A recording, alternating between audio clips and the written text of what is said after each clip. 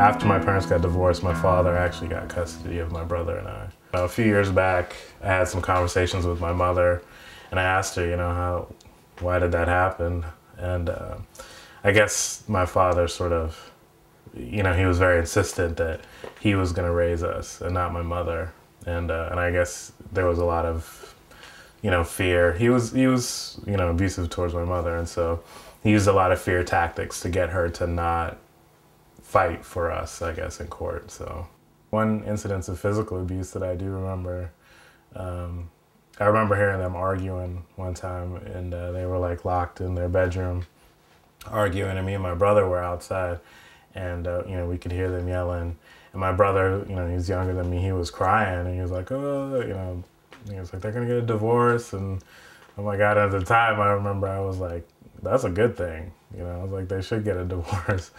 I was like 10 or younger or something. But I just remember hearing them arguing, and then I remember when the door opened, they came out and they both had blood on them. That was like the first time she ever hit him back. It hurts you in a sense that, that's your mother, that's your father, and so you love them. And so to hear somebody talking, it's like you get angry when your friends crack a joke about your mom or whatever. So what do you do when your father does that? You're kind of stuck because that's your father, and that's, and you don't want to say something to him. But, and I think it's sort of like, okay, well, he's insulting my mother, but she's my mother. So in a way, he's almost insulting me too, because then you start thinking about, well, do I do that? Do I act in these ways? And so I think that's probably the biggest way in which it affected me. One particular relationship I was in that started when I was a senior in high school and then went on into my first couple years of college. We broke up at one point, and even after we broke up, it sort of wasn't a clean breakup, and I wasn't completely over her type of thing. And for a while I was doing things like I was yelling at her. I called her all kinds of names. I was like insulting her to her friends. I remember at one point, like I would like walk past a room and I was yelling out, all sorts of insults so that everybody could hear. And, it reached a point where, I started to get depressed and that kind of stuff. But it was really it was at that point that I sort of realized, and as I started to sort of deal with, I guess, my anger and my hurt in that situation, I really was also upset at myself for acting in that way, and it was like, that was when I sort of started to think, that's something my father would do.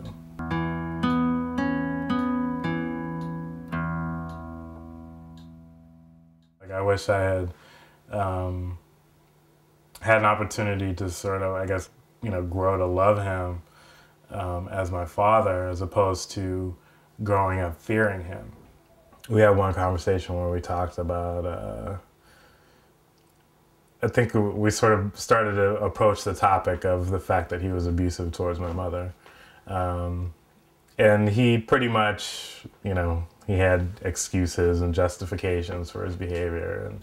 And the place where we left it was that we need to have more conversation about it. I don't want to be somebody that my children fear. I want them to look forward to me coming home as opposed to being afraid when I come home.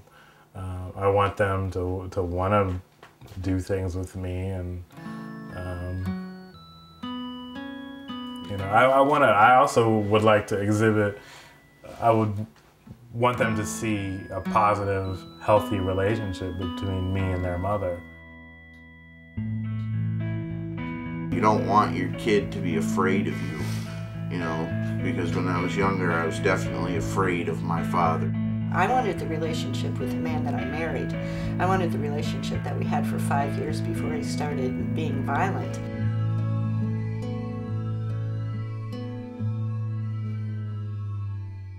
My dad spent most of his time during the week out of town, and so it really wasn't something to look forward to have Dad coming home for the weekend. The belt was always hanging on the bathroom doorknob, and so I always knew, you know, what I was in for at the end of the week.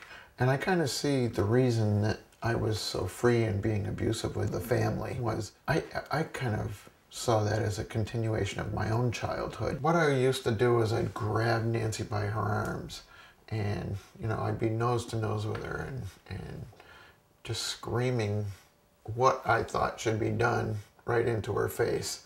And so she always had black and blue marks on the back of her arm, and it never dawned on me for a long, long time that I had put them there and that was just my anger. The kids, I used to hit the kids. He was really quick to throw the hammer down, especially me and my oldest brother. You know, we definitely got the brunt of a lot of, you know, of the physical stuff. Like, it would start, him and my mom would fight, and he'd start getting, like, really saying really mean shit to my mom, and so we'd get into it too and tell him to shut up and, you know, get the hell out of here and stop being such an asshole and everything. But then it would just, you know, like a belt would come out or something would happen and he'd lose it, you know? Yeah. It was hard to see the boys being afraid of him and also being very angry with him at the same time and not knowing what to do with that because because he wasn't at any spot where anyone could approach him about his anger. I was controlling, domineering, overbearing with my wife and my kids for many, many years. The reason I began to pursue change was that Nancy kept prodding me to do that. And what she was doing at that point was planting the seeds for me to see for myself that things weren't going very well, and it was up to me to go out and to make the changes that were necessary. I was very tired of it, and it seemed like a waste of time, waste of energy, and I didn't want to participate in that anymore. The depression was years of my abuse that had kind of just beaten her down to the point where she didn't feel like she could function anymore, and she actually wasn't getting out of bed for a while. And then me just getting angrier about that, you know? So it's just a compounding situation here where, you know, I effectively reduced her to rubble, and now I'm angry because of it, you know? So it was all myself. It was all my own actions that got us to this point. He seemed to be reluctant really to give up his anger, but on the other hand, I think he thought somewhere in there that, you know, maybe this isn't working for me. And so he did go and see Stephen. I first met Scott Gerard when he came in to the Men Overcoming Violence program for an intake interview. And it was a very powerful experience to sit with him while we had this interview, because I watched him open up in a way that it was clear he had never opened up before about what was going on in his relationship and also what was going on inside himself. When I was in group, it was week 16, and as strange as it seems, it's another man who decided to take the same route that I did. He was an ex-basketball player, and he was sitting across the room from me, and he leaned over, and he just leaned over in his seat and put him nose to nose with me, and he said to me, "I've been listening to the same shit come out of your mouth for 16 weeks. I think it's time you decided you were either going to make some changes or stop wasting all of our time." And it was really at that point that I began to, I think, take the work seriously. After a while, I got a job, and my job was working during the dinner hour, and Scott's job at that time was working from 5 a.m. till 1 p.m. And so he was here as I was leaving for work. And so he had to take on the task of preparing dinner. So it took a few years, you know, but the kids all came around to expecting that there was going to be dinner every night, you know, and there was dinner every night. It was relatively good, you know, and So that became kind of a comfort. Rather than a threat, I became a comfort to them in the household.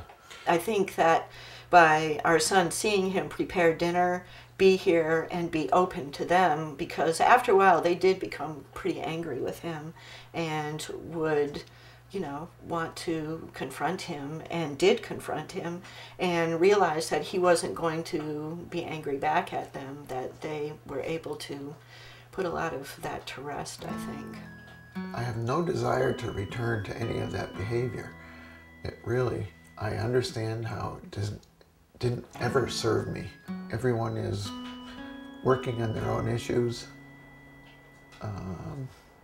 My wife is relatively happy with the way things have turned out. I'm certainly happy, and I have peace in my life every day.